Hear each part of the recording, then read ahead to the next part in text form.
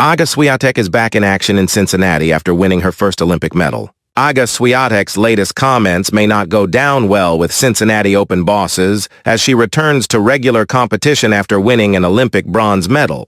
The world number one is back on hard courts for her all-important preparation ahead of the U.S. Open. But ahead of the tournament, Swiatek claimed that she would treat Cincinnati as a practice, despite it being one of the biggest events on the WTA Tour circuit.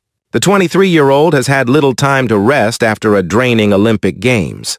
She suffered heartbreak after losing in the semi-final, missing out on the gold medal match, and walked away from a TV interview in tears.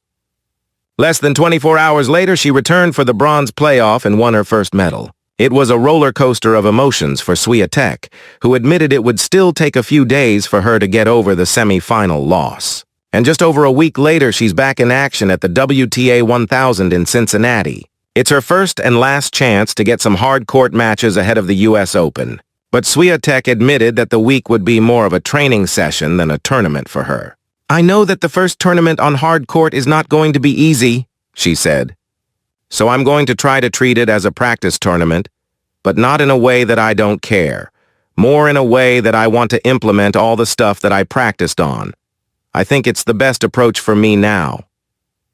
The tennis calendar is already a demanding one, but with the Olympics taking place this year, it's been even tougher on the players. Swiatek and co. have gone straight from grass to clay and now to hard. And the five-time Grand Slam champion needs time to adjust.